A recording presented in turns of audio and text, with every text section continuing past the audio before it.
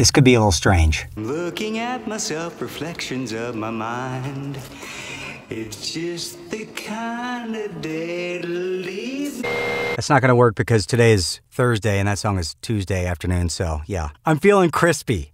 I hesitate to say that I've been working too hard because my work involves this, talking to get frilly, so wanted to share something with you. I do playlists every month on Spotify. It's something I started doing for my art project, Hi-Fi Jones, and it's just a way to sort of to push myself, actually, to find new music. And then sometimes I throw in stuff that's old that you might have forgotten about, or just, an old classic, an old favorite.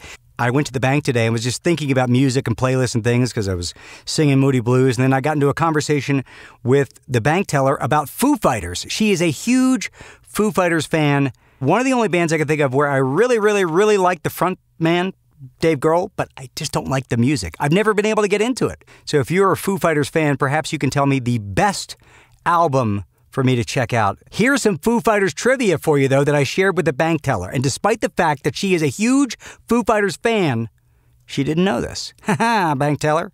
Dave Grohl, I think he broke his leg or his ankle or something like that. So there was a tour where he was performing sitting down on a throne.